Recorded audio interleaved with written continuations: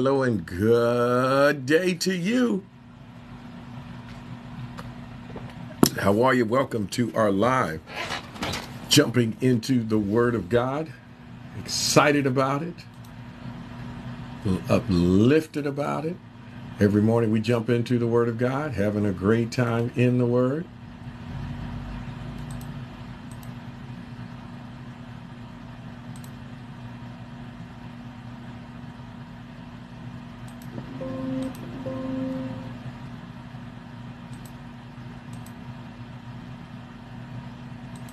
How are you?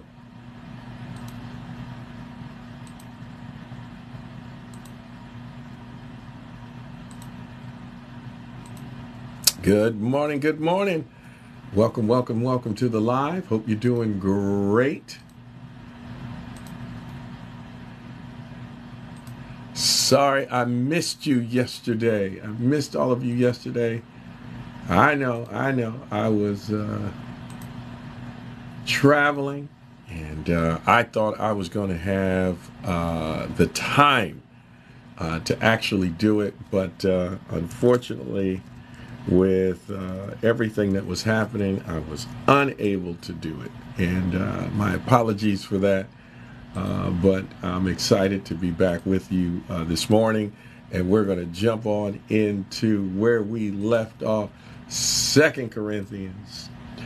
We finished up chapter 3, and now we're going to be moving on to chapter 4. How you doing, Carol? How you doing, Miranda? It's good to see all of you again. Jennifer, how are you?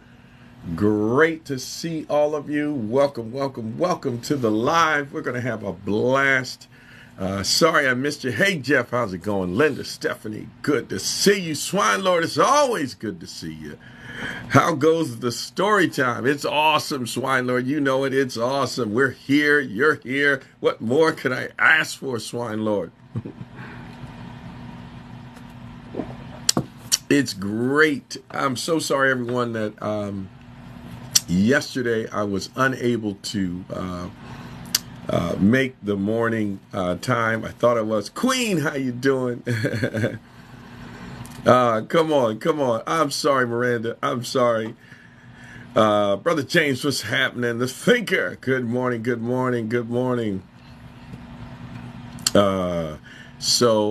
Yes, chapter 4, we're going to be jumping on into the Word of God. I want to let you know it is also being broadcast live right now on YouTube. We got it live on YouTube. How you doing? My YouTube channel is at Chip Mitchell 23. That's where you can get all of our previous studies. They're all there. Please go there, subscribe, check it out. If you can't get through this one this morning, I've got it on the YouTube. Also, you can go to my webpage, which is groundedinhispromises.com. Please go there. There's a host of resources that I put out there. That way you can just encourage your faith. There's some apologetic things out there on faith, the existence of God, just some great things to go there. There's also a host of questions called Honest Answers, where theologians answer some tough questions that are out there. Who are the Nephilims? They do a great job of giving you a broad perspective on these things. So please go check it out. Enjoy the free information that's out there. Today we're going to be working on 2 Corinthians chapter 4. We did chapter 3 2 days ago. Awesome study. Oh, that's awesome. Thanks, Miranda. Appreciate it. Thank you. Good morning, Meg. How you doing? Well, let's have a prayer, and then we're going to go ahead and jump on in to 2 Corinthians chapter 4. Father, thank you for another day. Thank you for life. Thank you for all the many blessings that we have in Christ. We're so honored to be called your children. Help us as we attempt to follow your Son, as we attempt to make that decision and be in that decision of being a disciple of Jesus Christ. Help us, Father, in our faith. For those of us that are on a journey of faith, trying to find faith, open wide our hearts and our minds as we jump into your word. Enable us, Father, as we see things that we did not know, that challenge our character and our heart, to be humble before your word. And Father, we thank you for providing for us your word of God. We love you. We pray these things in Jesus' name. Amen. 2 Corinthians chapter 4. Just a very powerful section here. Sea Breeze, always lighting it up when you come in, Sea Breeze. I love it. I love it. I love it. Very powerful chapter here. The new covenant ministry is glorious, as we see in this text, because there is certain triumphs that we see in Christ. Remember, chapter 2, he talks about the triumphs in Christ and the transformative work of the Holy Spirit. We see that in 2 Corinthians chapter 3, verse 18. It says, "And we all with unveiled faces contemplate the Lord's glory, are being transformed into his image with ever increasing glory, which comes from the Lord, who is the Spirit." Wow. Love that verse. The Lord who is the Spirit, transformative power. So we see the transformative work of the Spirit, but it is not without hardship. We also see the physical demands that Paul's ministry sometimes seems to be, in many cases, too much even for him to bear. We see that in the text. No less, the excruciating challenges of the spiritual demands that are on us. We see all of that. This is brought on all who serve the Lord. These challenges come. They're both physical and they're spiritual. And we also see the challenges of those that oppose the gospel message. We see all that. And then when we get here in chapter 4, he's really pulling all this together under the new covenant. This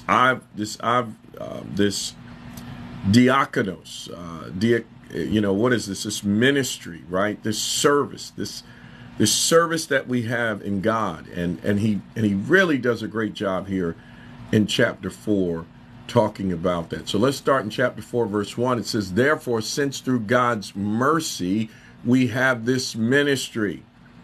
This ministry, that's what we have. Through God's mercy, we have this ministry. Now, mind you, the transformative nature of the Spirit, the physical demands of it. But we have this ministry by the mercy of God. This is a gift of God. And because it is from God and from his mercy, notice what he says.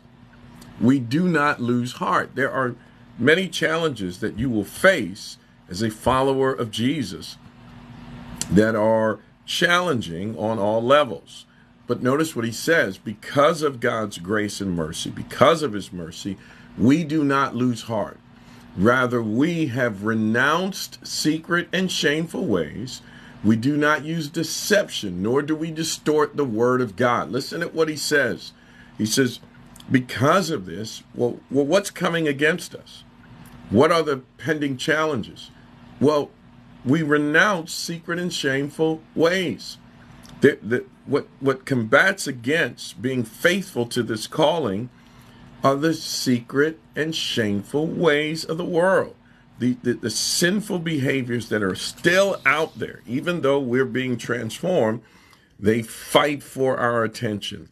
They fight for our thinking. They fight for our desires so that we live in a way that is contrary to the ministry we've been called to. And what does he say? Well, when you look to what God has done, when you look to the grace and mercy that comes from God, it allows us to renounce those secret and shameful ways. And notice what he says after that. We do not use deception nor distort the word of God. Well, what's a common challenge? Well, the common challenge is to be deceived, to deceive ourselves, deceive our own thinking, to deceive those that are around us by doing what? Distorting the word of God, taking what God intended in his message and twisting it to mean something else. What does that mean? False teaching. You know, I still remember the first time someone approached me about the Bible, and they were challenging my lifestyle that was one that was contrary to what was written in the scriptures. And I remember fighting them with what I thought was God's word by saying, look, God loves everybody. You don't know what you're talking about. Stop being judgmental. I would use phrases that are found in the scriptures to justify my life of living a shameful and secret life. Distorting what? How did I do that? By distorting the word of God, by using certain scriptures out of context to justify a behavior that is contrary to what God had called me to live. And that's so easy to do when we don't want to deal with the word of God as it applies to our life. And this is what Paul is saying. He says, what do? We renounce secret and shameful ways. We don't use deception, nor do we distort the word of God for our benefit. Watch this. On the contrary to that, what do? By setting forth the truth plainly, we commend ourselves to everyone's conscience in the sight of God. But what is he saying? He's saying, look, no, we set forth the truth plainly. We commend ourselves to everyone's conscience. We make an appeal to everyone's conscience so that they may know the truth. And this is, we have to allow ourselves to be moldable, pliable by the word of God. And I love this. On the contrary, setting forth the truth plainly. The truth is there. The truth is out there. Do not renounce, deny, or try to wash over the truth, which is plain. It's not complicated. I love what he writes here. Verse 3. And even if our gospel is veiled, it is veiled to those who are perishing. Listen to what he says in verse 3. That yes, there is a contingency of individuals who can't see the truth in the gospel. They have a very challenging time understanding what the truth is or even accepting the truth. And he says these are individuals, as he says, even if our gospel is veiled, making reference to the earlier passages when Moses came out of the presence of God, he had to cover his face because they could not see the light of God. And so what is he saying? It is veiled to those who are perishing. Understand that those that can't accept the gospel message, there's a veil over their hearts. This veil can only be moved between them and God. Them and God. But we must speak the word of God truthfully. And then what happens? This veil is then removed from their heart. And it's a powerful moment when that actually happens, because it transforms their understanding of God's word. And I think a lot of times what happens is sometimes we can feel that we've got to come up with something greater than the word of God to convince someone to believe in God, that somehow we've got to become a person that is well-versed in philosophy, or we've got to use some type of analogy that will change someone. Well, let me read you a text message. Thanks, Queen. Thank you so much for the roses. So appreciate it.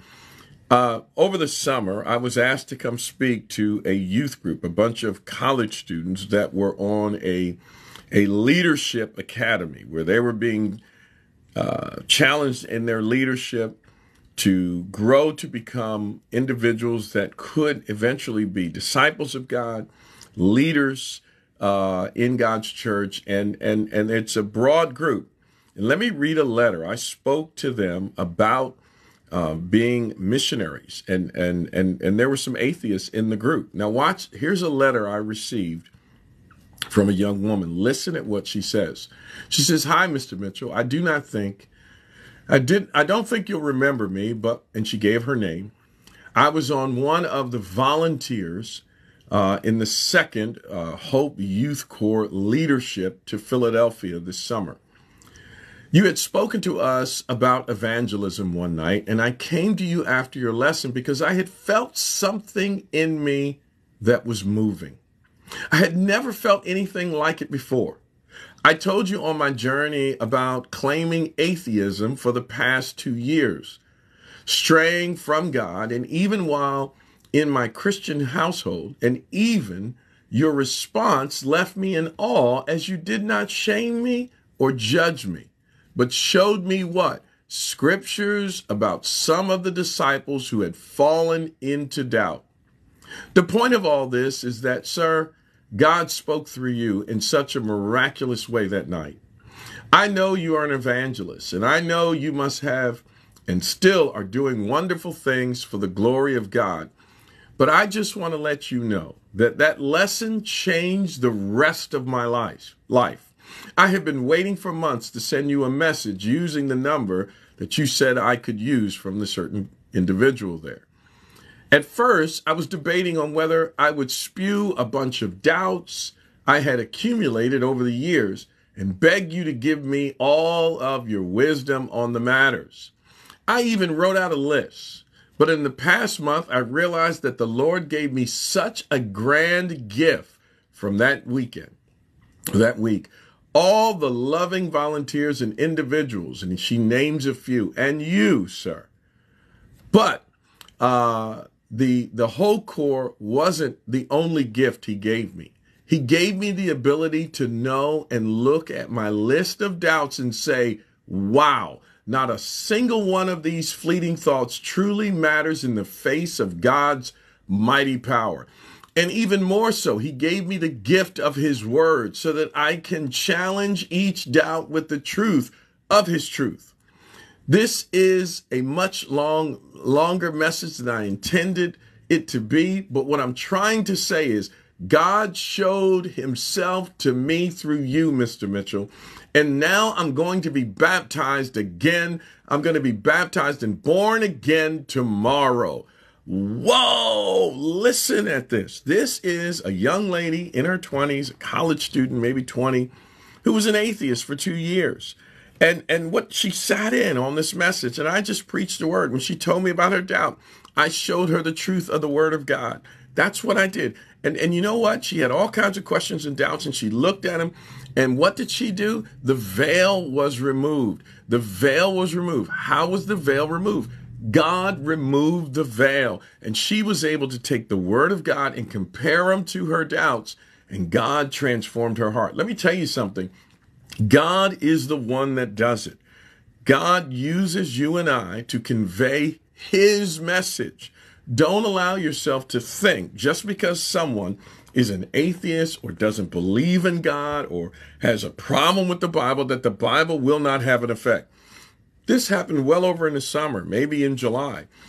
The message I gave that night was the Spirit was moving in her heart for months, long after I had an interaction with her, long after I said the things I said to her, long after I even forgot her name.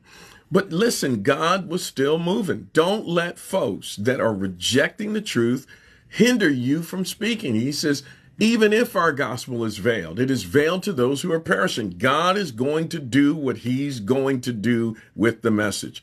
That's what we have to be confident of. Don't try and step out of the word of God. People don't want you to speak the word of God. Satan wants you to go to reasoning. Satan wants you to use philosophy and human reasoning to persuade people to believe in God. Satan does not want you to use the word of God. Why? Because the word of God is living, it's active, it's powerful. It divides between soul and spirit, joints and marrow. It judges the thoughts and attitudes of the heart. It lays everything bare before the eyes of God. Don't you let their rejection of God prevent you from speaking the word of God. You remain firm on the word of God. I don't care how much they say circular reason. I don't care how much they say it's myth. No, let me tell you something. The word of God is powerful. It is an entity. It is the Spirit of God. It is Jesus himself. The word was in the beginning with God and was God, and the word became flesh. You keep speaking the word of God with faith and confidence, and God will do the rest. God is not depending on you to change anyone. That is between them and God. What God is depending on you and I is to speak the word of God. To some, it is the aroma of Christ. To other, it is the aroma of death. But God says you're going to speak to both. Don't worry about which ones you're speaking to. You just speak. Wow. Powerful, powerful stuff. To those that are perishing. Verse 4, the God of this age has blinded the minds of unbelievers so that they cannot see the light of the gospel that displays the glory of Christ, who is the image of God. Let me tell you something. Highlight verse 4. Highlight verse 4. The God of this age has blinded the minds of unbelievers. Why do people reject God's word? Why do people say there is no God? The God of this age has blinded the minds of unbelievers.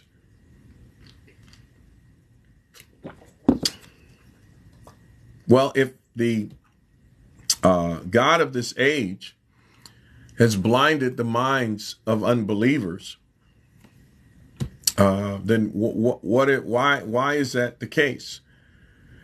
Well, that's the case because Satan has influence over what? Satan has influence over our two things: our thinking and our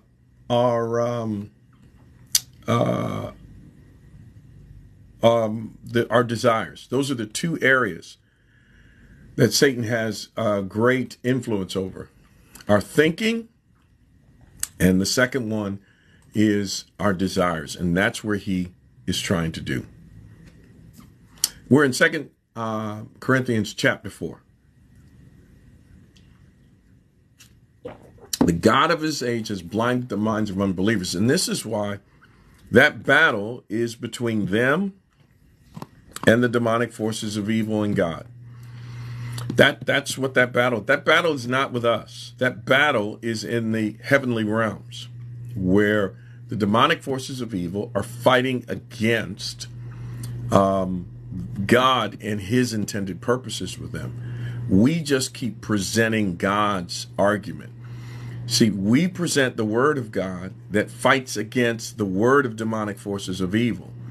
That's the battle it's facing. When we present our word, it's our word against the demonic forces of evil in their heart and their mind. Our word is not powerful, but when we present God's word is powerful, and it combats powerfully against the demonic forces of evil. That's why you keep putting forth God's word. No matter what they say, we rely on God's word. They say, I reject God's word. That's fine. I'm still going to speak God's word. If they reject God's word, what makes you think they're going to accept my word? Because the battle is against the God of this age that has blinded them. And so this young lady who sends me this message, she had an internal battle that was won by God when she looked to God. She heard the message and she went to God. So they cannot see the light of the gospel, the glory of Christ Jesus, who, now notice what it says, who is the image of God. Here we are again. Christ is the image of God, the manifestation of God in the flesh. He is the image of God. That's what he is. We see that here. We see that in Colossians. We see that here in Philippians chapter 2. He is the image of the invisible God. We see that in Hebrews chapter 1. Constantly telling us who Jesus is. Put before them Jesus. If you want to know God, put Jesus in front of them. If they want to know the unseen God, they can see the unseen God through whom? The image of Jesus. He is the image of the unseen God. That is what we have. People may not like that. People may not want to hear that, but that is what we have to offer. And they must yield to that. They must yield to that. If you want to know God, get to know the image of God who is found in Jesus. And that's what we continue to put forward. People will say, well, I don't like that. That's circular reason. I don't know what to tell you. But if you want to know God, this is the claim. Therefore, put Jesus before them. Verse 5. For what we preach is not what? Ourselves, but Jesus Christ as Lord, and ourselves as his servant for Jesus' sake. Notice what he's saying here in verse 5. Here it comes again. What do we preach? We do not preach ourselves. See, it's so easy to get caught up in our own worldly wisdom, humanistic reasoning, our own thinking. That's not what we preach. We preach what? Jesus Christ. That's what we preach. We don't preach ourselves. We preach Jesus Christ as Lord. You've got to understand that. He is the image of God. He is our Lord. What we put before people is Jesus. This is what we believe. We do not preach ourselves. Verse 6, for God, who said, let light shine out of darkness. I love this. Let light shine out of darkness. What's he making reference to? Well, Genesis chapter 1, and God said, let there be light, and there was light. Wow. Paul is going for it here, right? He says, made his light shine where? In our hearts, to give us the light of the knowledge of God's glory, displayed in the face of Christ. Ooh. Sorry about that, people. Sorry about that. What is he saying here? Light shines out of darkness, talking about Genesis, but the light shines where? In our hearts, and gives us the light of the knowledge of God's glory. This is where God wins the battle for the lost. It's in their heart. God does things in his heart that we know nothing about. God is constantly moving in a powerful way to transform the hearts and minds of those that seek him. That's what God is doing. Let light shine out of darkness, made his light to shine in our hearts, to give us the light of knowledge of God's glory displayed in what? The face of Christ. The face of Christ. Wow. You know, he writes this, and there are some that actually saw the face of Christ. Paul saw the face of Christ. Now, he was blinded, but there were other occasions where Christ stood by his side. The apostles saw and witnessed the face of Christ. I can't imagine what these firsthand eyewitnesses that conveyed the message of Jesus Christ to Paul and the others that were not firsthand eyewitnesses. The excitement that must have been in their hearts because they saw the face of Christ. Can you imagine when they closed their eyes and they imagined and remembered the face of Christ as he spoke the word of truth to them? Can you imagine what they must have contemplated day after day for those firsthand eyewitnesses of the resurrection of Jesus, because they remembered how he died. They remembered the blood. They remembered the face. They remembered the beatings. But yet, when he rose from the dead, they got the first time they saw his face. And I could only imagine how that affected them as they moved on. And this is why the gospel message grew so powerfully. It was so energetically infused with such enthusiasm because these individuals were firsthand eyewitnesses to the resurrection, and that stirred their souls so much that they proclaimed the gospel message. They were not deterred by persecution. They were not deterred by stoning. They were not deterred by death. They gave up everything they had in this life. Why? Because they saw the face of Jesus, the face of Jesus Christ, and they connected it to their heart and their life and who they became. And they remember his words when he taught. They remembered the miracles he did. They remembered the things he prophesied about, and it transformed them from within. And these pioneers of the faith proclaimed the truth all over the world. Wow, man. Powerful, powerful, powerful message. And Paul is imparting this to the church in Corinth. Verse 7. But we have this treasure, and he calls it a treasure. I love this. In jars of clay, to show that this all-surpassing power is from God and not from us. Listen to what he's saying. He goes, man, when I got connected to this, I understood that this all-surpassing power is from God. It is not from us. God is the one that transforms things. God is the one that changes all things into what they weren't to what they are. It all comes from God. We, verse 8, Are hard pressed, how? On every side, but not crushed, perplexed, but not in despair, persecuted, but not abandoned, struck down, but not destroyed. We always carry around in our body the death of Jesus, so that the life of Jesus may also be revealed where? In our bodies.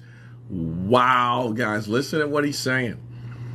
Because they were uniquely suited to be so close to the resurrected Lord, uniquely suited to being in that first century, to talk to those that were firsthand eyewitnesses to Jesus's life since the days of John the Baptist, all the way to the crucifixion and being able to see his face after the resurrection. What does he say? These things that were displayed to us are all surpassing power from God and not us. These things that we witnessed and saw prove the all-surpassing power of our great God. And notice what he says. And in light of that, we are hard-pressed on every side. But see, because of what we've seen, because of what we've witnessed, because of what we've heard from those that were first-hand eyewitnesses, we are hard-pressed on every side, but not crushed, perplexed, but not in despair, persecuted, but not abandoned, struck down, but not destroyed. And then I love verse 10. We always carry around in our body what? The death of Jesus Christ. The death of Jesus Christ. We carry this around in our body. Why? Because he died and he rose again, so that the life of Jesus may also be revealed in our body. We were crucified with Christ Jesus, and I no longer live, but Christ now lives in me. We were crucified with Christ Jesus, and now I no longer live, but Christ lives in me. This is what the Bible says. So I carry around in me what? The life of Jesus, that it may be revealed where? In our body. Whew! Verse 11. For we who are alive are always being given over to death for the sake of whom? Jesus. So that his life may also be revealed in our mortal body. So then, death is at work in us, but life is at work in you. Wow. Paul is saying, look, man, we're always under the gun, but even in that, life then is revealed in you. Verse 13, thanks, Bill, for the rose. It is written, I believed, therefore I have spoken. You got it. I just love that verse. I believe, therefore I have spoken. What is he doing? He's quoting Psalms 116. I've trusted in the Lord when I said I am greatly afflicted. He says, I believe, therefore I have spoken. This is what he's talking about. He's going after it. Since we have that same spirit of faith, we also believe, and therefore we speak. We have that same spirit of faith. We believe, therefore we also speak.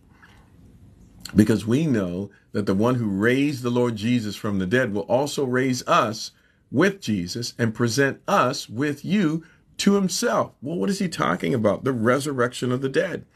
He's saying, look, just as Christ was raised from the dead, we too are going to be raised with him, and we will be presented with him. Verse 15, all this is for what? Your benefit, so that the grace that is reaching more and more people may cause thanksgiving to overflow to the glory of God. What's the goal? That this grace, the grace of God, will reach more and more people. We want more and more people to hear it. Why do I do this TikTok live?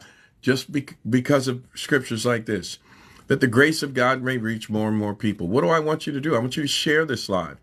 Click the share it with as many people as possible. What do I want you to do? I want you to go on the profile page, click and share any of the things that are inspiring you to friends and family. Click the like on the profile page. Why?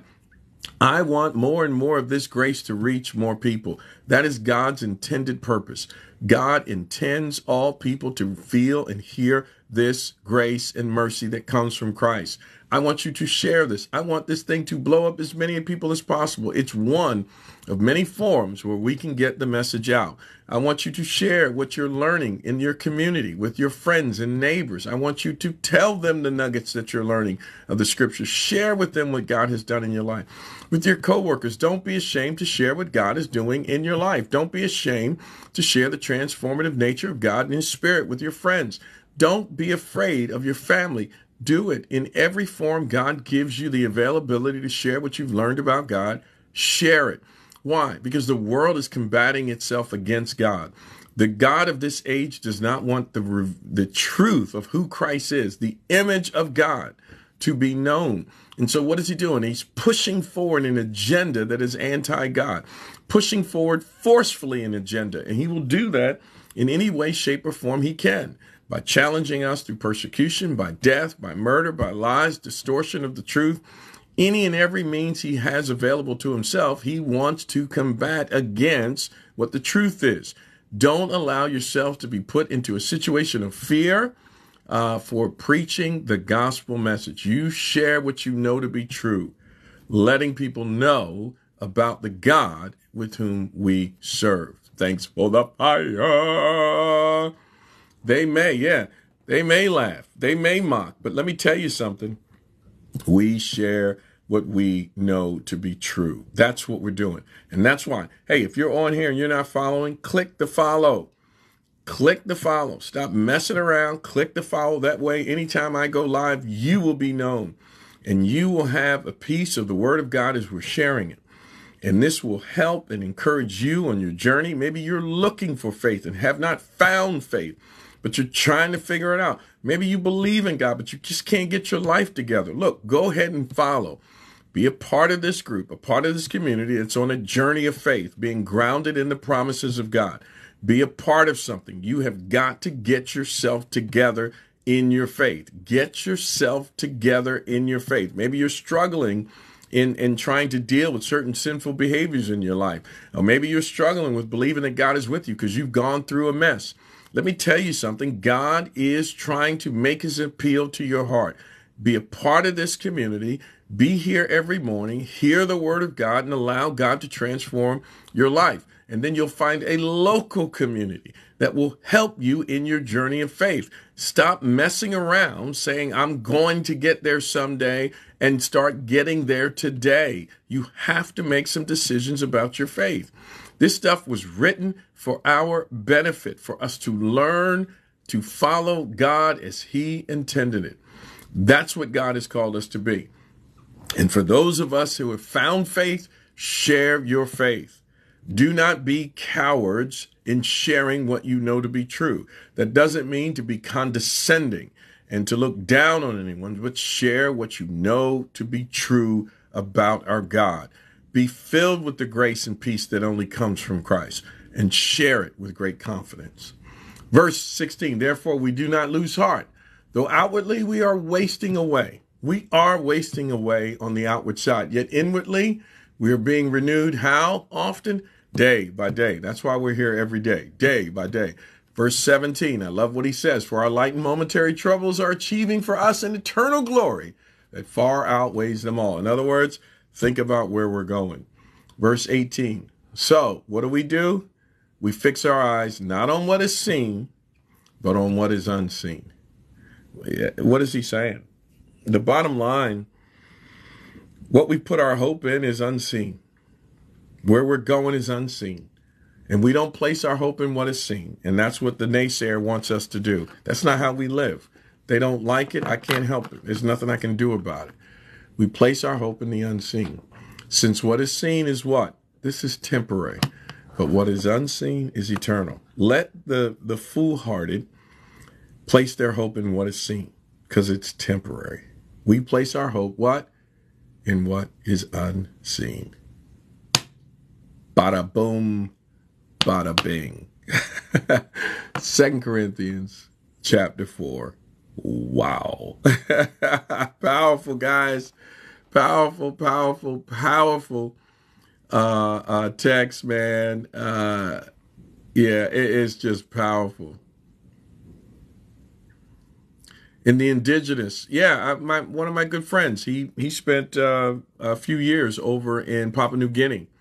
And they went into some of the far-reaching areas of Papua New Guinea, and many people became disciples of Jesus Christ. The message is the message, and it works in every situation.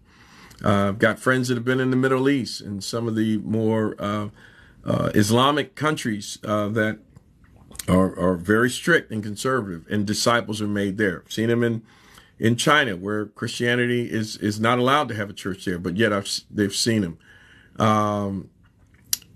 I'm talking about the countless that killed and burned for refusing to convert. I think those that did that are going to go to the darkest dungeons. The gloomiest dungeons, the Bible says, are reserved for those who lied and killed and burned and used savagery masked in this idea of Christianity. They were false prophets. They were not Christians. They were liars, deceivers of the word of God, and they used it for their own benefit. And the Bible says the gloomiest, darkest dungeons are reserved for those who did such things. Look at that book. Wow. So that's the real reality. You want to know what God's going to do? He's going to beat the living snot out of those that did such damaging things. God is bringing judgment on them. And the Bible talks about it. Peter says the gloomiest, darkest dungeons are reserved for those who done such terrible things that are ungodly. Jesus says you make people twice the son of hell that you are. Jesus speaks out of them. He calls them vipers. He calls them whitewashed tombs. He calls them dead men's bones. That's what Jesus speaks out against, those who manipulated the word of God for their own benefit. God is saying, you know, I'm going to beat the living daylights out of them. They are in great judgment. Did God? No, that's not God's word. That was a lie. That was a forgery. That was not truth. God's truth is not in that. That was a lie. That was all a lie by manipulation of God's word. Terrible on all levels of godliness, on all levels of the Bible's explanation. Wrong in every way. A falsehood that has never been portrayed since those days.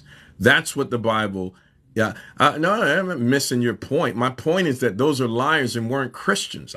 I would never give any accountability to that being anything of a Christian nature or of God. I think what they spread was lies. It wasn't what the Bible says on how we are even to live. So what they were converting them to was not even any form of biblical Christianity that we see in the scriptures. It was all a lie. It was all a farce. It was all twisted and untrue. So there's nothing that I have to say of anything good of those times. It is wrong on every level. Every level. And the Bible attests to that. The Bible attests to that. The very thing that they held out to supposedly proclaim, they held out in a lie. They held it out in a lie. And everything that came from that was a lie. It was not true. No different during the Reformation movement, where they killed thousands of individuals that stood up and opposed what they were doing. Thousands were burned at the stake because in the name of so-called Christianity, they were all liars, all false teachers, false prophets of God's word, and judgment is falling upon all of those who participated in that. The lying, deceiving, and that's why the world is in such disarray now with regards to Christianity. Because you got false prophets and false teachers that manipulate the word of God for their own benefit. And they portray this somehow, so-called Christianity that is nowhere near what Christ died for, nowhere near for what he lived for. And then we get the naysayers that want to hold that up as Christianity. Let me tell you something. That ain't it. That ain't it at all. So don't even use that to attest to what God has done. Can't even use it. Wouldn't even come close to what Jesus died for or what Jesus lived for. Not at all. Hey, babe. Yes. You leaving? I do. I have a GI. You want to come say hi to my group? They want to see you. Oh, wow. Okay, my wife's coming to say hi. I know you've wanted to see my beautiful wife. Oh, wow. I know you want her to teach. I'm going to show you my beautiful. Wait, honey. Wait, come sit on my lap. Come sit on my lap. That way you can get in the camera. This is my wife, everyone. That's Stephanie, Mariah, Meg, honey. All these people are here every morning. These are my friends.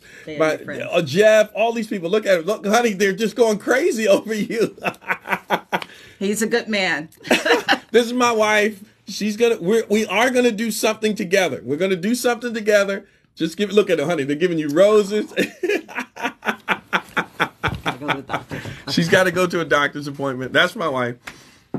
She's awesome. Honey, they are going crazy. She's got to go to a doctor's appointment. But I told her that you guys wanted us to do a class, and she's like, "Oh, honey!" And so we are going to do something. Maybe when I finish 2 Corinthians, we'll do something together and figure it out. But that's my baby. 27 years we've been married. I love her to death. She's incredible in every way. We've been working together for a very long time. So, amen. Sorry about my rant there, but I tell you, I'm pretty cool when it comes to people rejecting the truth or not believing in God or things of that nature. But when false teachers are out there, I get offended. When you look at Jesus gets very hard line with false teachers. And I tell you, false teachers, they ruin lives, they ruin families, they ruin even the possibility of folks finding faith. And that stuff, man, we have got to be willing to speak out against false teaching because it ruins people, and that's why I'm here, because I want us to be grounded where? In the Word of God. That is the goal, to be grounded in the Word of God. The Word of God is where we need to be grounded, and that speaks the truth to all things. It reveals God's truth, and it exposes lies that are out there. And when it exposes it, we've got to be surrendered to it.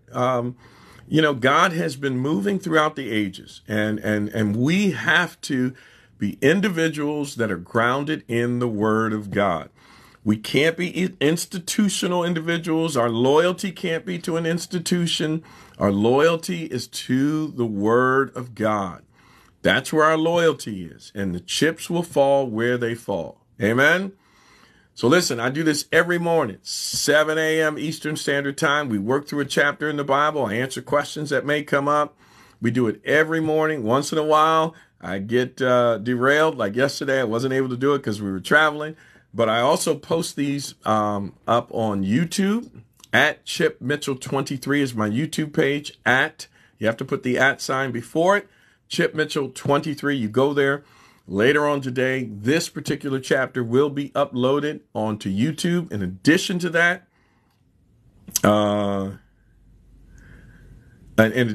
we have I have a web page which is groundedinhispromises.com. Groundedinhispromises.com. You go there. I have a host of book recommendations, things that I've studied, reference books. I have other videos that are up there. Just a great resource. You can put your email in there for when I start putting out different newsletters and things like that. You can get more studies. Just trying to build some momentum in putting the truth out there. What's my goal? My goal is that you will learn whatever you learn here, whether small or large segments, and then go share them with other people, whether it be just your family, whether it be folks in your neighborhood, or whether it be maybe just your coworkers. Whatever you're learning, whatever nuggets you get, I just say turn around and share that with someone else. Why? Because there's so much hostility in the world that we live in. There's so much false teaching that is out there. There's so much anti-Jesus type things that are out there in the Bible that I want to help turn the tide. I want to put a positive message out there about God's Word. I want the truth of God's Word to be taught out there publicly so that folks can see it. So folks can see it and learn from it and make their own decisions about God. So how do you do that? Well, you follow. Go ahead and follow. If you like it, you like yourself as a black man. I have no idea what that question is. Do you like yourself as a black man? I have no idea what that question is. I don't know what that means. Black Rose. I have no idea. You mean, do I just like myself? I don't know what that means. God's Word created both good and bad for balance. Do you like us as black people? What? I have no idea what you're asking. I really don't know. I know this. God calls me to love everybody. So I'm not sure. Oh, God is black. Well, Jesus gives us a description of God in John chapter 4. And you know what he says? God is spirit. Whoa, look at that orange. That's what the Bible says. That God is spirit. Do I love everybody? Which love? There's a few, I think there's 4 different loves in the Bible. There's a love of friendship. There's a love, an erotic love. There is a love that's a verb. It's an action. And then so there's 3 loves. Which one? The verb is that's the one that God calls us to love everyone, to do. It's an action. It's not an emotional thing. It's not a feeling. It's not a love like an erotic. It's a I will do. I will lay down my life for you. Darkness and the color of black was created. Don't know what that means.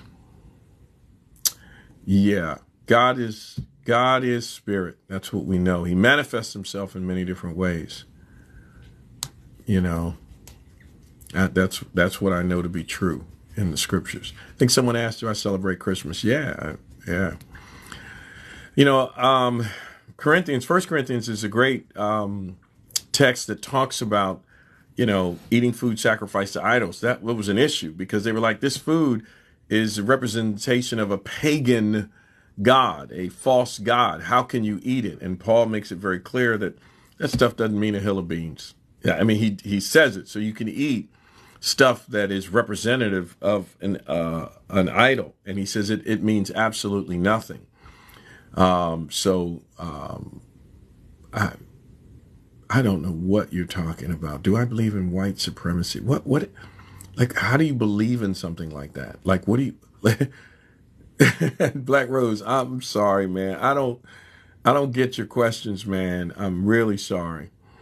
I'm really sorry. I just don't get your questions. All I know and what I, I gotta let my dog out. All I know and what I proclaim is Jesus Christ and him crucified. That's what I'm about, man. I'm not about any kind of social justice or political stuff. Oh, the one on remarriage. Just go to 1 Corinthians, what is it? 6 and 7. If you go to my YouTube, I talk about that. But I eventually do a thing on, I should do something on marriage and remarriage, but I've done that. Anything exalts itself against the knowledge of God. Yep, it's very true. Yeah, I'm all about the message. I'm not into politics. I'm not saying that, people that are politicians or desire to be a politician is anything wrong. I'm just saying I'm not about that. That has its place, and I leave that for what it is. But what I try and do is focus on spreading the message of Jesus Christ through his word. Let me hold on. I'll look it up for you. Where was it? I did a segment on, what was it? I think it was 1 Corinthians, was it 13? Because they asked him about marriage, right? Let's see. Was it 13? Maybe it was 12. No. Because he did a series of questions, right, that they were asking. Let me see.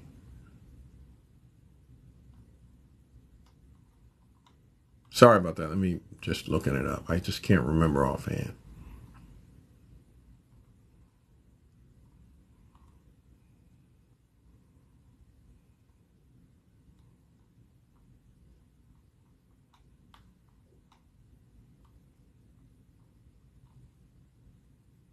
Yeah, it's 1 Corinthians chapter 7.